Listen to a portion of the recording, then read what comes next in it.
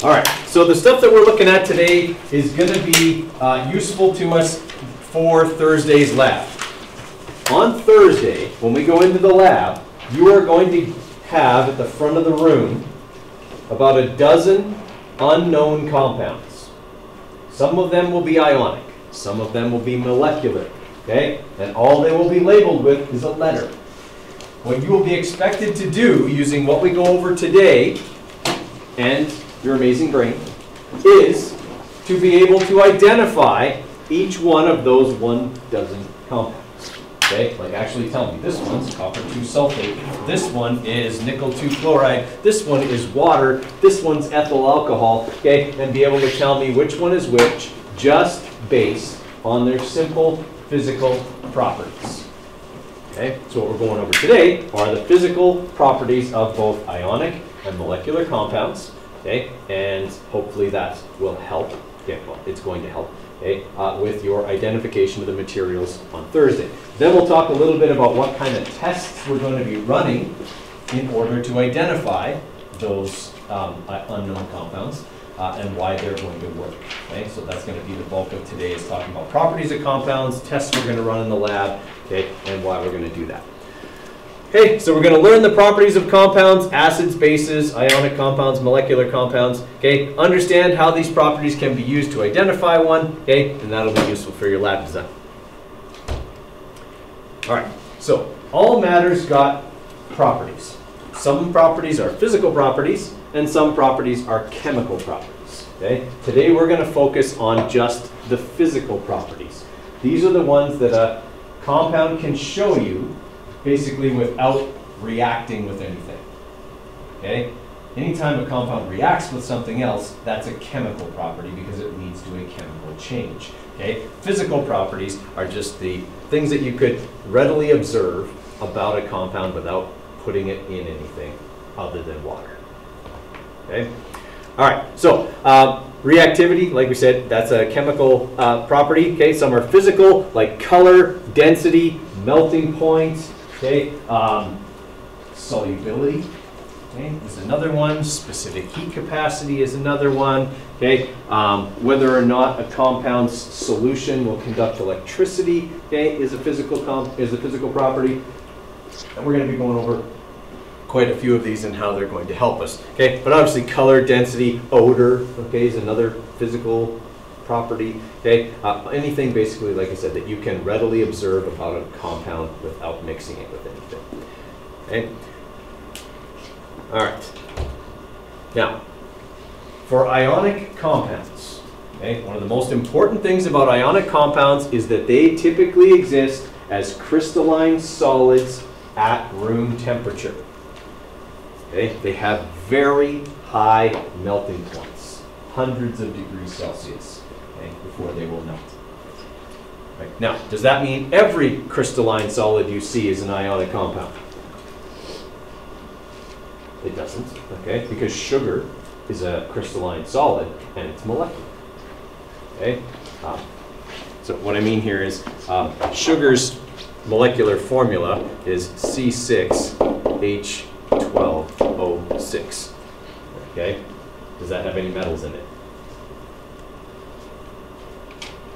It's all nonmetals, okay? So it's a molecular compound, all right? But it does exist as a crystalline solid at room temperature, okay? Now, if something is a crystalline solid at room temperature, there is a very good chance it would be an ionic compound, okay? Not 100%, but a good chance it would be an ionic compound, okay?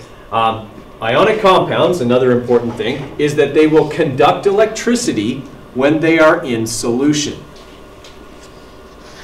okay? So if I have, let's say, salt and sugar side by side, okay, and I'm not allowed to taste them because in the lab, taste tests are not allowed, okay, for obvious reasons. Some of the things are not good for you, okay, and they're all unknown, okay. But if I had those two side by side, okay, yeah, sugar and salt, they look a lot alike. I mean, they have slight differences, but it's pretty hard to tell them apart just by looking at them. They don't, either one of them really have a smell.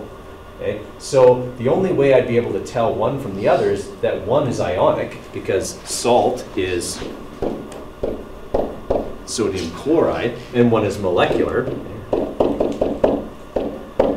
Okay? If I dissolved them both in water, one of them would have their solution conduct electricity, and the other wouldn't. Okay? And the reason that ionic compounds will conduct electricity in solution is because of what we talked about the other day.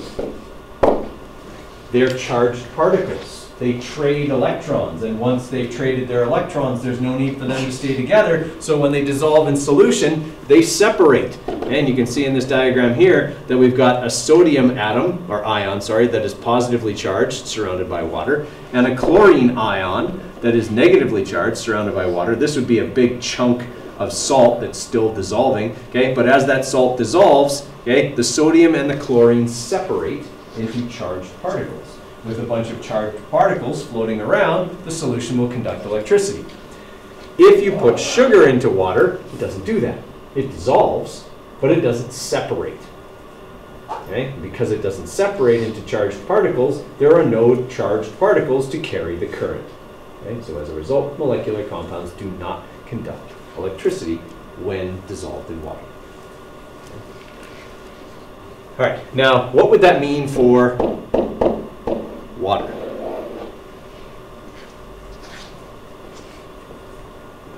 Is water ionic or molecular? It's molecular, even though hydrogen is listed first. Okay, and we always say that when hydrogen is listed first, it's behaving as a metal, except in water. Get used to that. Except with water. Except with water. Water is the exception that proves every rule. Okay? It's always the exception. It does all kinds of weird things. Okay? But water is actually a molecular compound, and pure distilled water does not conduct electricity. Okay? Does tap water conduct electricity? Yes. Yes, it does. Okay? Because it's full of all kinds of ions. Calcium especially, some chlorine, okay? Things like that. Okay? That's what makes our water hard. Okay? There's all the calcium that's in it. Okay? But it does, tap water does conduct electricity because it does have ions dissolved in it. All right, so that's what this is saying here. This is due to the nature of the positive and negative ions that make up these compounds. All right, so if I have a substance, it's a crystalline solid, and I dissolve it in water, and that solution conducts electricity, is it definitely ionic?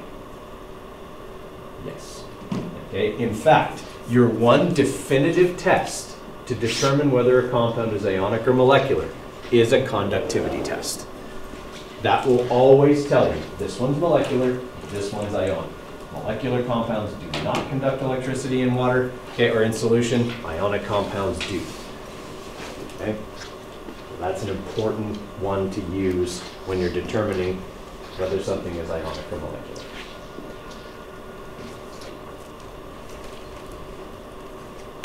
Now, some ionic compounds are also brightly colored. Certain metals, when they are part of ionic compounds, create certain colors. Okay? Nickel, for example, okay, is always green. Any nickel-containing ionic compound is going to be green in color. Okay? The shades can differ depending on what the nickel is with, okay? But they're always going to be green. Okay? Similarly, okay, anything containing copper is going to be blue. Again, different shades of blue, but copper-containing compounds are always blue. Okay? And cobalt-containing compounds are anywhere from pink to red. Okay? It's like we have some, the one that we're going to have is like blood red. Okay? And some are really faded pink. Okay? But they're all pink to reddish color if they contain cobalt. All right? So if I have an unknown compound on Thursday, okay, it's a green crystalline solid, it dissolves easily in water, it conducts electricity, it probably contains nickel. Okay? Now I would not put more than one compound that contained nickel in there. Okay? That would be a way for you to identify that compound. Okay? Everybody kind of following the process that we're going to use on Thursday? Okay, we're just kind of going through, here are the physical properties of each one, and what do these physical properties fit with? Because I will give you a list. I don't think I mentioned that before. So you'll have all these unknown compounds, and then I'll have a list of possible identities. So you won't have to guess. Okay, so, oh, hey, that's a green crystalline solid. It's probably that one. That one's blue. It's probably that one. Okay, then you run the tests to confirm. Okay. Okay, everybody with me so far? All right. Now, sorry, before we get to molecular compounds, another strange one. Okay. This stuff on your table of polyatomic ions is called ammonium. Okay. Ammonium-containing compounds typically will have spherical crystals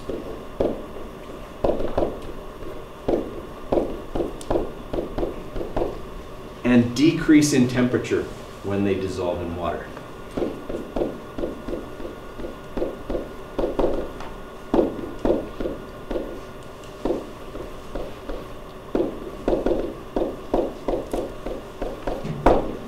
Okay. In fact, how many people have ever used one of those instant cold packs for an injury where you pop the little water bladder inside and you shake it up? Okay. The stuff that's in there, the little bladder is obviously full of water. Okay. But the stuff that's in there is ammonium nitrate. Okay, that's the crystallized stuff that you can hear rattling around inside. It's the little tiny kind of off-white spherical crystals. Okay, and when it dissolves in water, it decreases in temperature fairly rapidly. So anything containing NH4, okay, it's going to have spherical crystals and decrease in temperature when dissolved.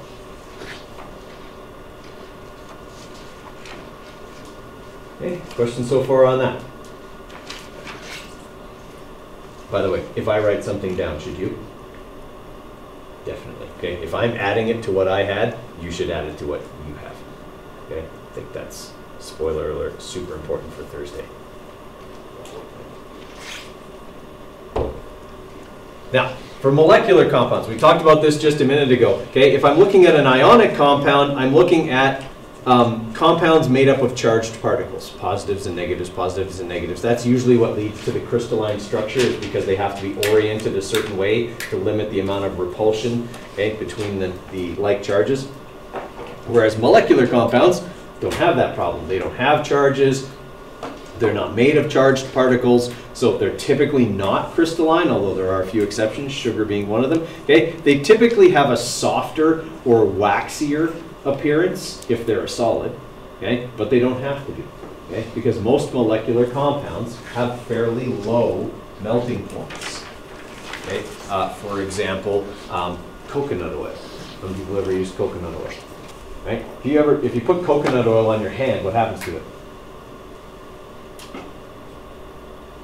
It'll melt. Yeah, like it's a solid at room temperature, but about 32 degrees or so is its melting point. So if you put it in your hand, it'll melt. Okay. I remember we had when we had the a few years ago, we had all those days when it was so hot. Okay, we didn't have air conditioning in our house, and I pulled coconut oil out of the pantry, and the whole container was liquid. Okay, it had gotten that hot in the house that the whole container of coconut oil had melted. Okay, coconut oil is a molecular compound. Okay, at room temperature, it's a solid, but it's like soft and waxy. Okay, candle wax, another one. Okay, that's a molecular compound. It's a solid at room temperature, but it's fairly soft. Okay, butter, okay, would be another one. Okay, any type of oil, canola oil, vegetable or whatever. Okay, they're all molecular compounds. Okay, and molecular compounds can be solids, liquids, or gases at room temperature. Okay, carbon dioxide, okay, is a molecular compound. It's a gas at room temperature. Okay, methane. That's fart gas. Okay, that's a gas at room temperature. Right. So if you have something that is a liquid and is an unknown compound on Thursday, it's definitely not what? It's definitely not ionic. Okay, there are no ionic compounds that are liquids at room temperature. Okay, so if you have a liquid, okay, you know it's definitely one of your molecular compounds. You can eliminate more than half of the unknowns right away just by knowing it's liquid. There are no gases. Okay? There will be no unknown compounds that are gases. They're just incredibly hard to keep in a beaker.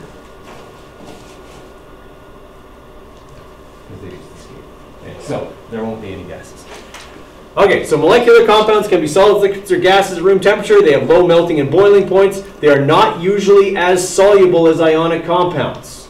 Okay? If I had sugar and salt side by side, I'd be able to dissolve way more salt in the same amount of water than it would sugar. Okay? You know this if you've ever tried to make like Kool-Aid or anything like that. Okay? I know, like, I make it with hot water. Okay?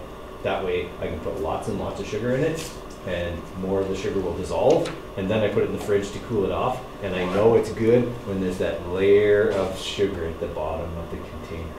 Okay? Because I know it's saturated, you can't hold anymore. Right? So they're not usually as soluble, okay? And they obviously don't conduct electricity, we talked about that, okay? But those are two of the things we want to look for, okay? Typically your molecular compounds won't dissolve in water. I mean, we know oil floats on top of water, okay? You can't dissolve a candle by putting it in a glass of water, and it just doesn't dissolve, okay? They're not soluble, okay, for the most part. Okay, questions there? All right. The other thing about molecular compounds is they typically are not brightly colored. They're typically dull, okay? Whites, grays, okay?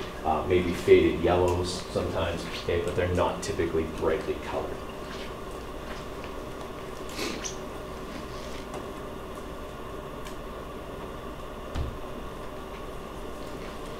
Okay. And when they dissolve in water, they typically produce clear solutions. You dissolve sugar in water, makes a clear solution. Alcohol, okay, is another one. So if we had like ethyl alcohol, that's C2H5OH, okay? That's the stuff that's in booze, okay? That stuff, soluble in water, okay? If you pour it into water, it completely disappears, okay? Well, it doesn't disappear, it's still in there, but you can't see it, okay? If it's clear, okay? So they typically will produce clear solutions if they're soluble in water.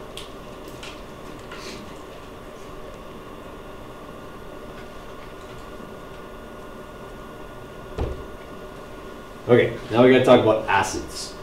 Okay, there's two kinds of acids: strong acids and weak acids. Okay, typically, weak acids are formed from molecular compounds. Okay, citric acid, okay, is a molecular compound. It's a very weak acid. Okay, it's stuff that's in fruit. Okay, hydrochloric acid is an ionic compound. Okay, and even at reasonably dilute concentrations can still be harmful. Okay? It's the stuff that's in your stomach that helps you to digest food. Okay? It's very good at breaking down things. Okay? How does it not eat through your stomach?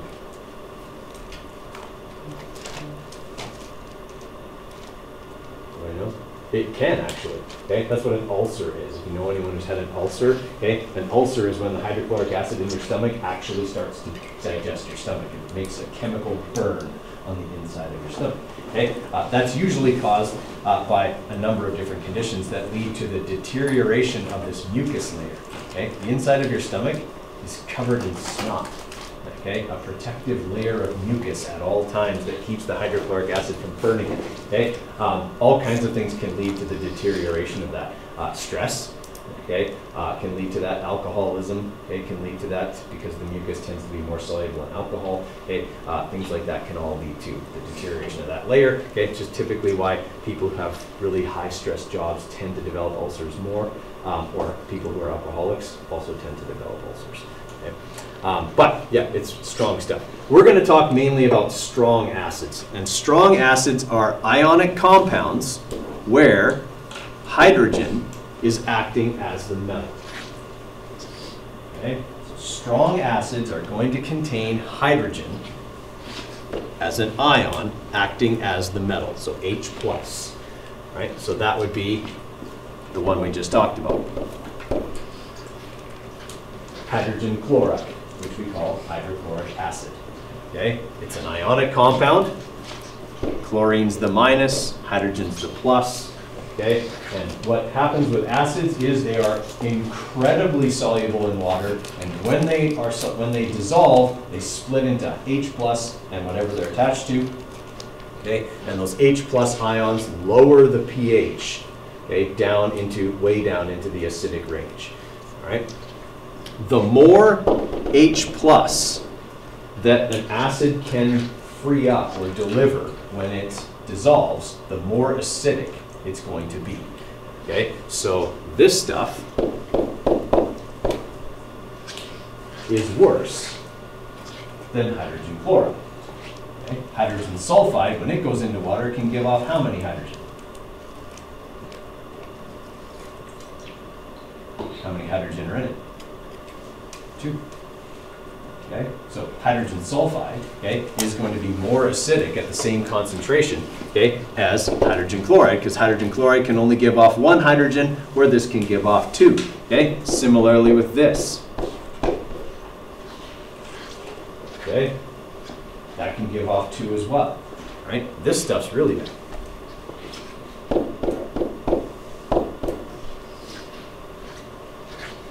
Okay. Nitric acid. Even getting the fumes on your skin can cause chemical burns.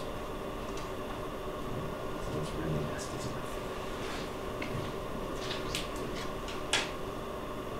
Okay, everybody with me there? So ionic compounds where hydrogen is acting as the metal are going to be strong acids. So on Thursday, if one of your unknowns comes back with a pH of like 1, okay, it's definitely an ionic compound. And it's probably going to have what in it? Hydrogen, acting as a metal.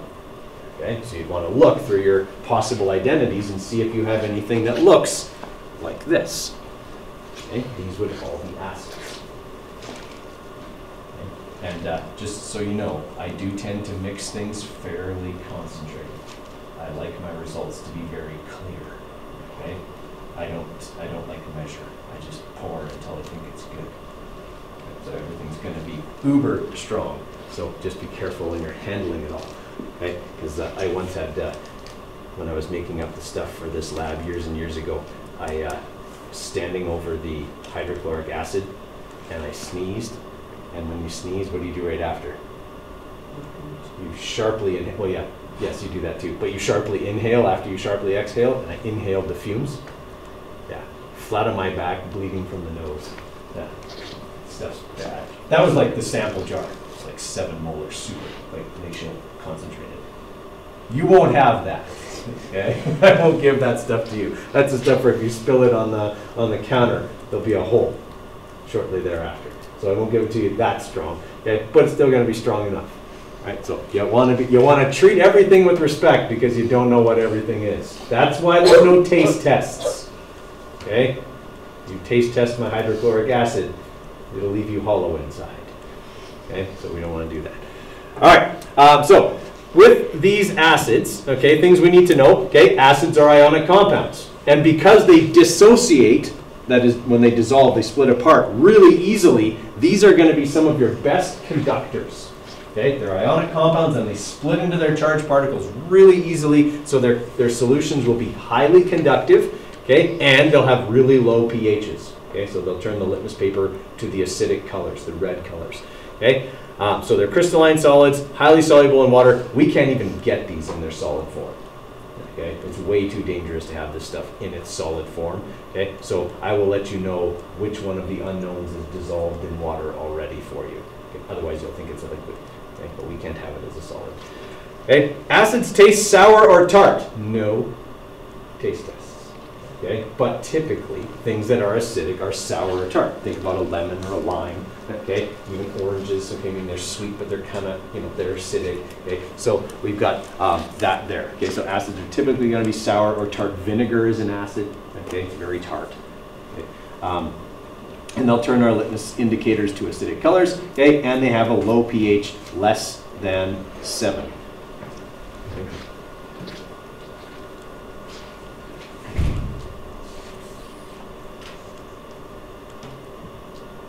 Questions on acids? Okay. If something comes up as a pH of 5, is it really acidic? No. It's slightly acidic. Okay. Normal rainwater has a pH of about 4.5 to 5. Okay. And it's not going to, you know, peel the skin off your bones. Right? So you don't have to worry about something in that range. But if you've got something that's 3 or lower, that's definitely getting into the strong acid range. Okay? It's okay to have stuff that's mildly acidic or mildly basic. Okay? You're going to have lots of things that are in that range. Okay? But when you start getting 3 and lower, or on the basic side, like 11 or higher, okay, then you're starting to deal with a strong acid or a strong base.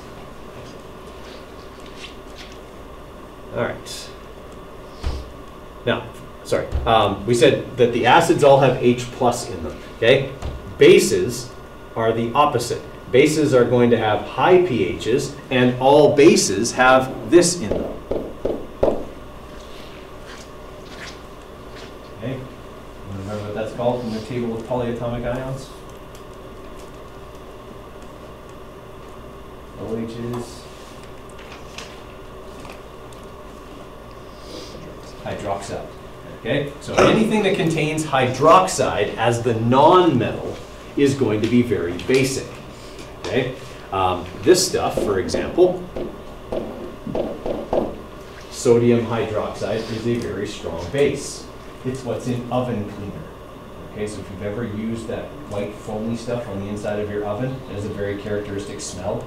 Okay, that's very caustic, that smell. Okay, if you inhale that, it's very bad for your lungs and your sinus cavities and stuff. It's very, very basic. That's why it can eat the crud off the inside of your oven. Okay, so we use that stuff because a strong base can be just as corrosive as a strong acid. Okay, people get this idea that bases aren't harmful, but acids are. Okay, bases are just as harmful. Okay, they're just as corrosive. Okay, I don't know if you've seen, like, you ever watched any like those crime shows, but when people are trying to dispose of a body, they always have a bag of lime. Okay, that's a strong base. Okay, you throw it on there and it dissolves organic material. I'm not telling you how to dispose of a body, but that's pretty common knowledge. But yeah, if you have a strong base, it's just as acidic, or sorry, just as caustic or corrosive, okay, as a strong base. So anything that contains OH, okay, is going to be basic, and it's going to be what kind of a compound?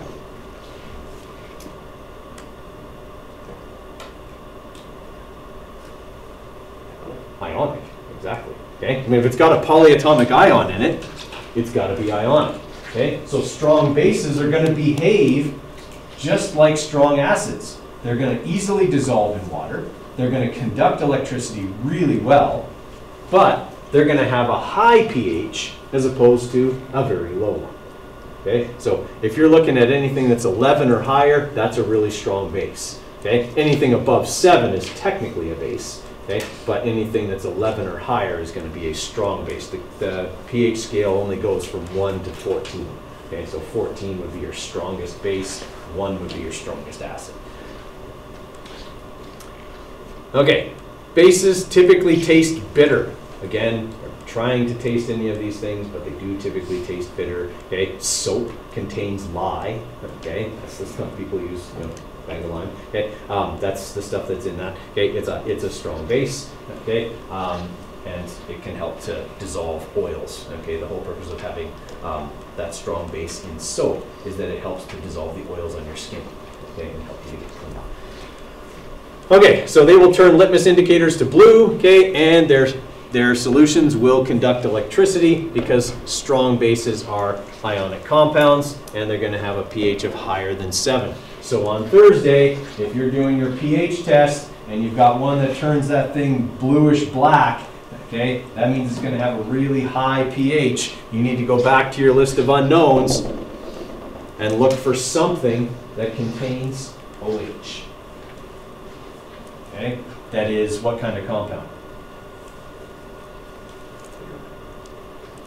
Ionic. Yeah, it contains hydroxide. Here's the problem, is you could have something like this.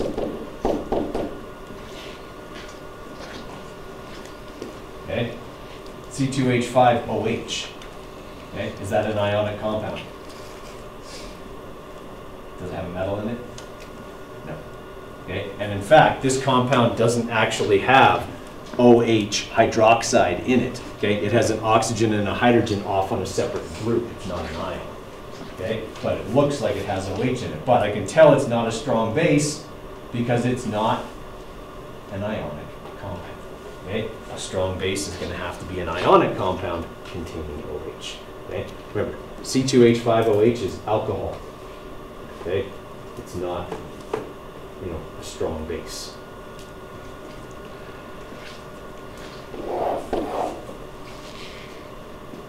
Okay, questions on the strong bases? So I'm going to give you guys a quick break here, and then I'm going to start going over some of the tests we're going to run on Thursday. You're going to want to write these down, these tests, okay? And I'll talk about how we're going to run them. Okay, you'll want to have some notes on that as well, because you guys actually have to design the procedure for Thursday's lab. Okay, well, I'll tell you what tests you're going to run. You just have to give the instructions on how to do it. All right, so I'll give you a couple minute break here, and then we'll talk about that. Okay, so as we said, on Thursday, you're going to get about a dozen unknown compounds just at the front of the room. Okay, you're going to be able to perform certain tests on those.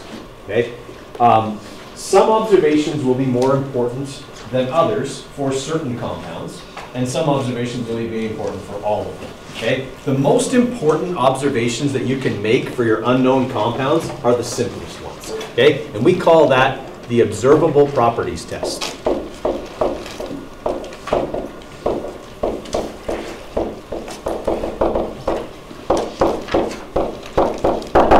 Okay, your most basic physical properties are the ones you can observe with just your own senses. Okay, with the exception of taste. Okay. What's something I can tell just by looking at an unknown compound? Color. Yep. Okay. Color is definitely something I'm going to want to make note of. Okay, because we already know there's several ionic compounds that have obvious bright colors: blue, green, and red. Okay, for copper, nickel, and cobalt. Okay, so I know if I've got something that's one of those colors, it's a good chance that that unknown material has those metals in it, and I can go back to my list of unknowns and pretty much know right away. Okay, so color would certainly be an important observable property that we would want to make note of. Okay, what's another one? Bubbles. What's that? Bubbles. Well, hopefully none of them are bubbling, but that would be important for the next lab, because if we had bubbling going on, it would mean a chemical reaction is occurring. Right? So that would be a sign of a chemical change. Something, yeah, if that's going on, we definitely want to make a note of it. Right? Smell. Smell. Okay. Now, smell is going to be something that will be helpful for probably 2 of your unknown compounds, but it'll be the most helpful one for those 2. Okay, because the smells are obvious and familiar. Okay, most likely. Okay, to give you an idea, right? One of your unknown compounds is going to be ethyl alcohol. Okay, does alcohol have a definite smell? It does. I mean, if you ever smelled rubbing alcohol or any other kind of alcohol, okay, it has a definite smell. That's why the police will, if they pull somebody over, they get right next to your face, okay, and they're trying to smell your breath. Okay, the alcohol, you can smell it, okay, on somebody who's been drinking it. Okay, it has a definite kind of strong antiseptic kind of smell to it. Okay, and also acids typically have a vinegar-like smell. Okay, so those are going to be smells that we'll probably want to be on the lookout for. Okay, strong, obvious.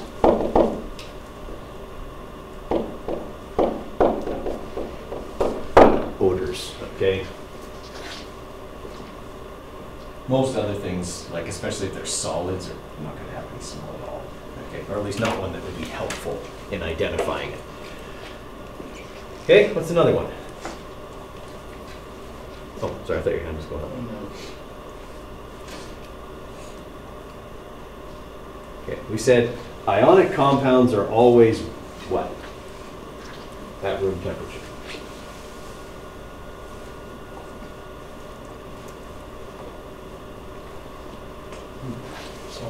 Solid and crystalline, right?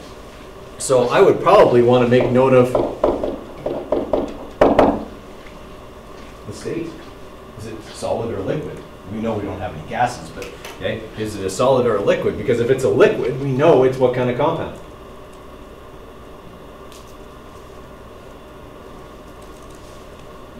Molecular, yeah. Okay, so that'll be an important one. Okay, so.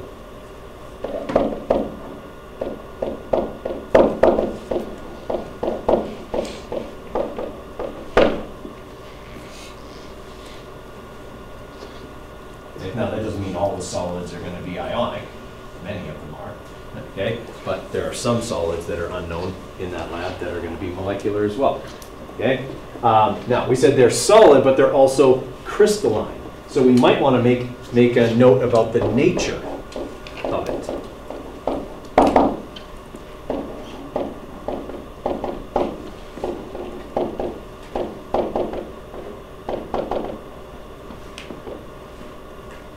Okay, is it waxy? Is it crystalline? Is it like slimy, sludgy? Okay, something like that. Okay, you want to make a note about the nature of the solid or the nature of the liquid. Okay, I mean, if something's a liquid, we would probably want to say clear or cloudy. Okay, depending on what type of liquid it is. Okay, we want to make a note of that.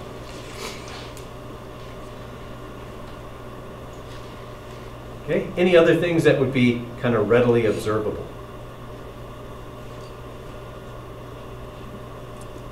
How should I test for smell? Should I put my face over the sample and just go,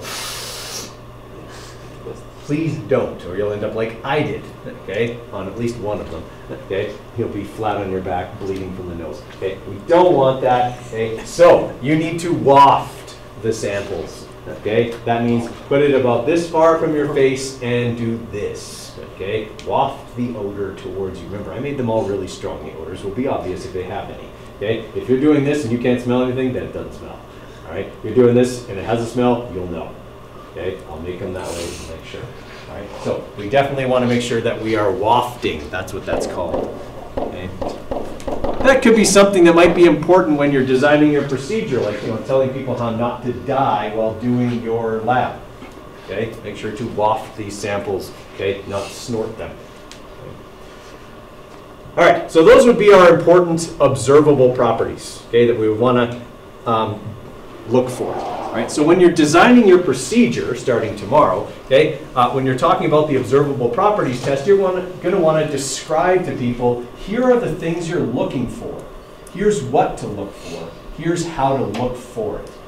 Okay, so like wafting the materials. Okay, look at any liquids. Look to see whether they're clear or cloudy. Okay, looking at the solids. Are they waxy? Are they crystalline? Are they colored? Okay, all of those kind of things will be things you want to tell people to make observations about.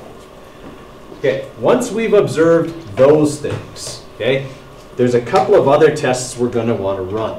Okay, one of those is solubility. Okay. We need to know whether these substances dissolve in water or not, because we know ionic compounds typically dissolve easily and molecular compounds typically don't. Okay, so we want to run a solubility test.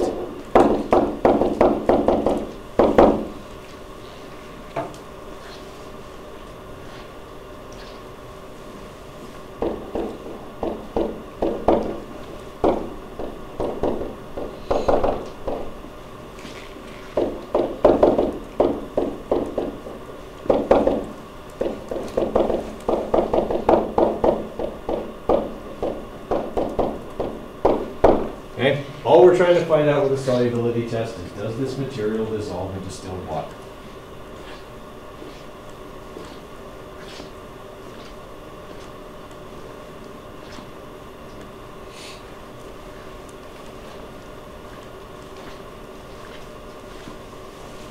What does it look like when something dissolves? It disappears, yeah. Okay? In a lot of cases anyway, it disappears. Okay? I would just, especially if it was a clear liquid dissolving in another clear liquid, they're going to both be gone. Okay? But if it's a solid and it's dissolving in water, okay, there's a possibility the solution could still be clear, but could it be colored? Right? If I dissolve blue crystals in distilled water, chances are my solution is going to be blue. It will probably still be clear, but it'll be blue. Okay? If I'm dissolving something that's only a little bit soluble, okay, then the solution might be a little cloudier. And what might I see at the bottom? If something doesn't dissolve really well, yeah, there'll be particles on the bottom, right? Not all of it will dissolve and settle to the bottom. Okay? Now that's not always meaning it doesn't dissolve well. It could also mean you don't have a lot of water. Okay? But typically, if you've got something that's going to float on the solution, is it soluble?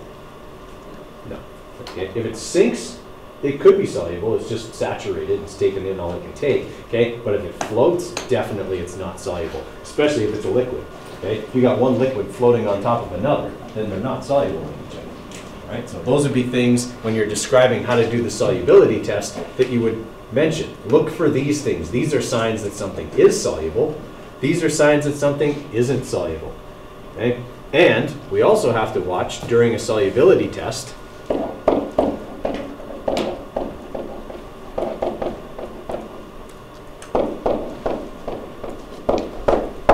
for temperature changes.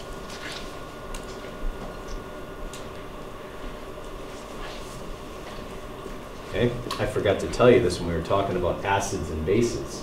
But when you add acids and bases to water, the temperature goes up. A lot of times, quite a bit. Okay? So,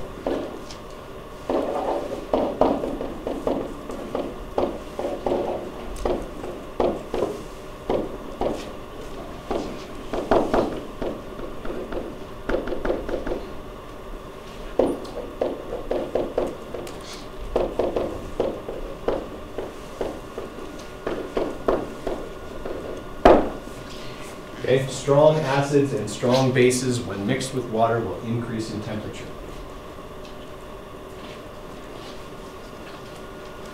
So much so that when I make the solutions, okay, I have to pour the acids into water and not the other way around.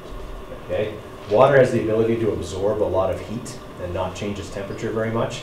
Acid does not. If I add water to acid, the temperature can increase so much that it can sometimes cause the container to rupture. Okay? So you never want to add water to acid. You always want to go the other way. Add acid to water. Okay? Water has a better ability to absorb the heat. Okay? Same with bases. And the other thing we want to watch for is this. Solutions that contain, or compounds that contain ammonium will decrease in temperature.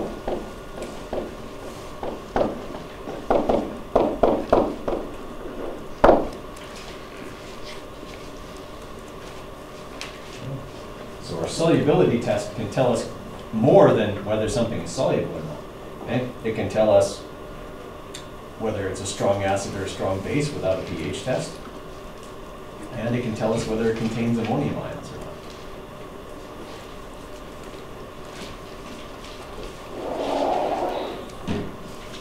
Okay, earlier we said there's one test that will always tell you whether a substance is ionic or molecular. What was that test? Ionic compounds will do this in solution, but the other won't.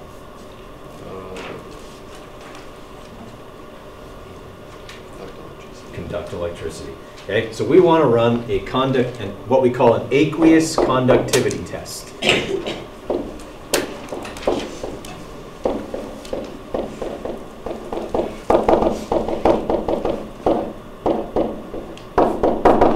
Okay, basically, we want to test all the solutions we just made in the solubility test to see whether they conduct electricity. Right? We have a little conductivity meter that you will have. Okay, that you can use to test the conductivity of each solution. Okay, I'll show you all this stuff tomorrow when we're doing our lab procedure design and stuff.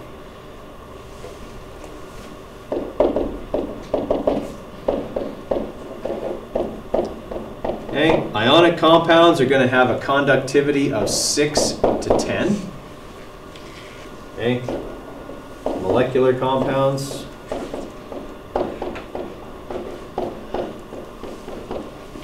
Are going to be like typically 4 or less.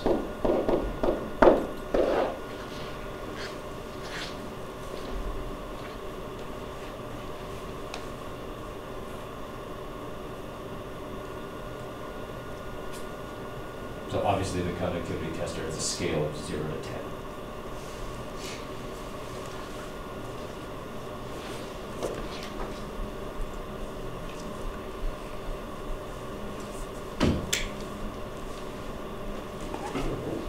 All right, and the last test we're going to want to run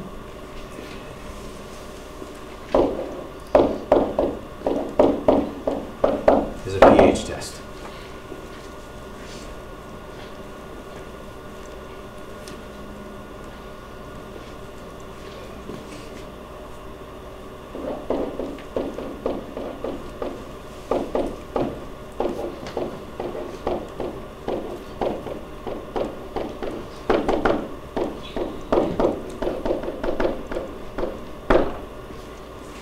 And for that test, you simply take the pH paper, the hydraulic paper, okay? You dip it in the solutions and then you look at what color it changes to, okay? On the side of the pH paper containers is a color code, okay? And you just match the color of the paper up to the color code and it'll tell you what pH it is, right? The majority of your stuff will be between like 8 and 5, okay? Somewhere in there, okay? Most will be between 8 and 5, right? You'll have only a few, okay, like for sure 2 that are going to be way outside of that. Okay? You'll have one unknown that's going to be like a 14 and one unknown that's going to be a 1. Okay? Everything else sits somewhere in the middle. Okay. All right, so those are the tests that we're going to run. Okay, that'll help us to identify whether a compound is ionic or molecular, and then hopefully lead us to its actual identity.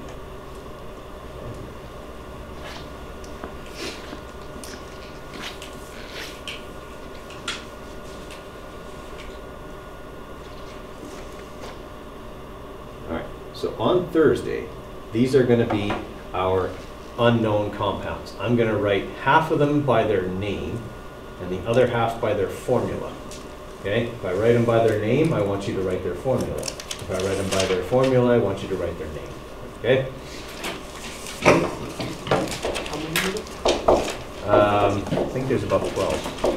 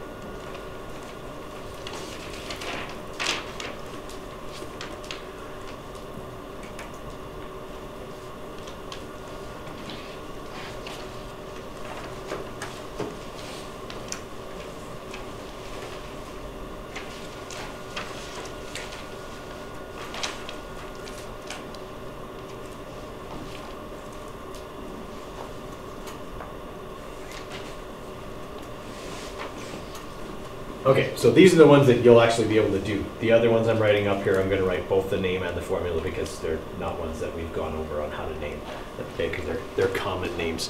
Okay, so.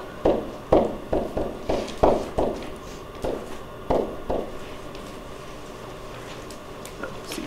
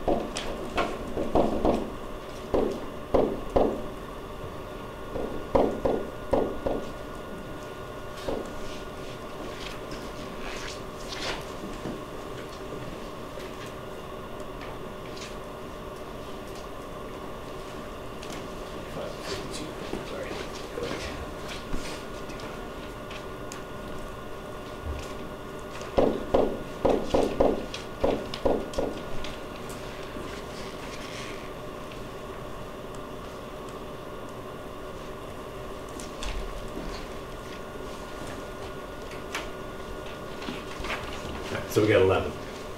Close to 11. Okay, so what are we looking at is, actually no, I'm going to give you a few minutes and see if we can get the names and the formulas down for those. Okay, and then we'll talk about each one of them. So for our first one here, we have hydrogen chloride, ionic or molecular. Hydrogen's listed first, behaving as a metal, so that's an ionic compound. That's hydrochloric acid.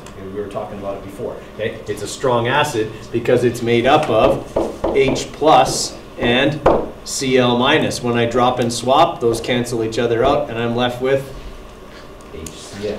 Okay, ionic compound, hydrogen chloride. Okay. All right. Our second one, I've got Na with OH. What is N? Is this ionic or molecular? It's ionic. Sodium is a metal. Okay, so we're going to write sodium, and then what's this stuff?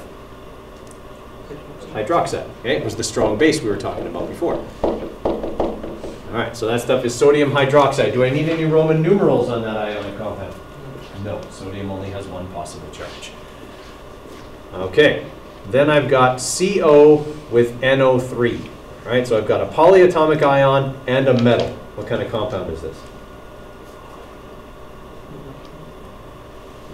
It's ionic. Metal and a polyatomic ion, right? Anytime you got a metal, it's ionic. And I have a polyatomic ion. If you got a polyatomic ion, you're definitely looking at an ionic compound. All right, CO stands for cobalt. Okay, what does NO3 stand for? Nitrate. Okay, so I've written it like an ionic compound. Do I need Roman numerals for this one? Yes, I do. Cobalt can be a 2 or a 3. Okay, so I've got to figure out which is which. So nitrate, according to my periodic table, is always a -1. And I have how many of them? 2. Okay, so I've got 2 negative charges. That means the charge on cobalt must be +2.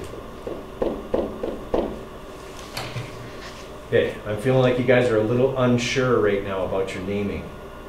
Okay, then we should definitely be practicing that tonight, because guess what tomorrow's quiz is on? All naming. Okay, all of it. Okay, naming and formulas. Five questions of each, so we gotta be ready for that. Okay. All right. Next one here, we have the name ammonium nitrate. Okay, ammonium is a polyatomic ion, and it looks like this: NH4. Okay, what's its charge? +1. It's the only positively charged one on your chart. Okay, and nitrate we just had above here is NO3. And it's a -1.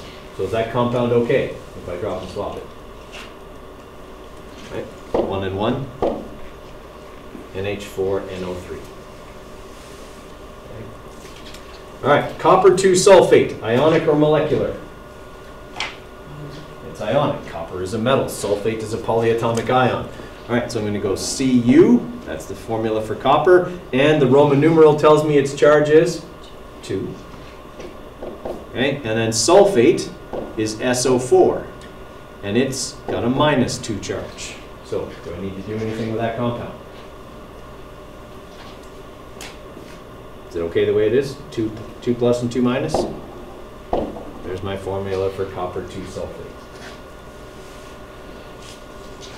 All right, then I've got Ni with Cl. All right, is this ionic or molecular?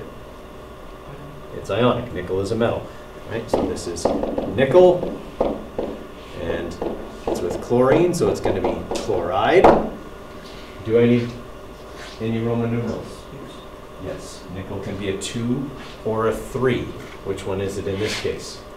It's the 2, because chlorine's a -1. Okay, so that means I need 2 positive charges from the 1 nickel that I have there. All right, what's H2O? Actually, just do this.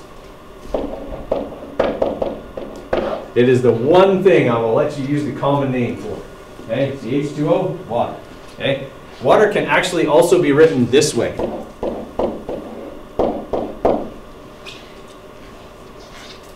Still 2 H's and 1 O, right? Okay, what's water's pH? 7. It's perfectly neutral, and here's why. That's the thing that makes things acidic This is the thing that makes things Basic. basic. And it's got one of each.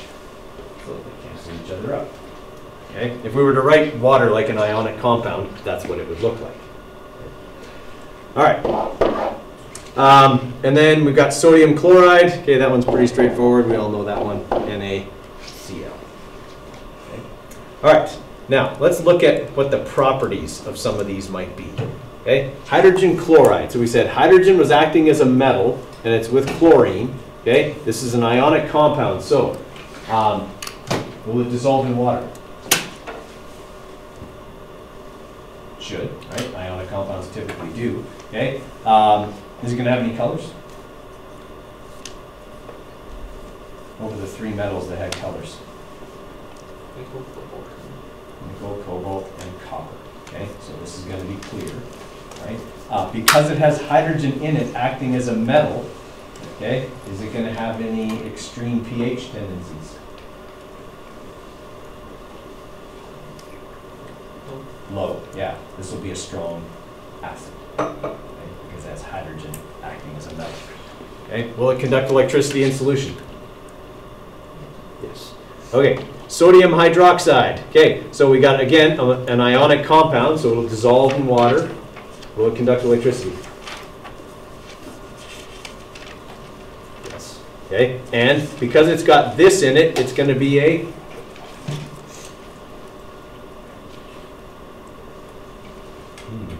base. Yeah. All bases contain OH. All right. Then I got cobalt nitrates, ionic or molecular. It's ionic. So, will it dissolve in water? Will it conduct electricity? What color will it be? Copper's blue. Oh, pink. Cobalt's pink, yeah, or red. Okay, so these are the things you have to ask yourself when we're going through our unknowns, okay, on Thursday. I'm looking at these unknowns, okay, what are the properties of that going to be? Do I have anything in my list here of all the observations I made that matches that? And that's how you'll identify them. Okay, everyone kind of follow me there? Okay, that'll be the process. You should be able to get them down, you know, to maybe you've got two that you're maybe not as sure about at the end. Okay, but you should be able to identify the vast majority of them pretty clearly. Right? And that's the process that you will go through. All right, we got 8 minutes left in class today.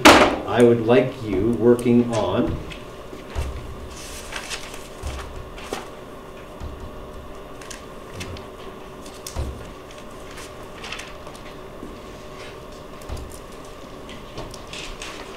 these ones here. Okay, I can't remember which key number this is from last week. Okay, but this is in your digital workbook as well, and you have a key for it. Okay, so I'd like you to write the formulas for, let's say, the first 10. Okay, so from 1 to 10, try and get those done. Right. I will be posting tomorrow's, like a quiz that's like what's going to be on tomorrow's quiz. I'll post that today after school. Okay, give that one a try, see how you do on it.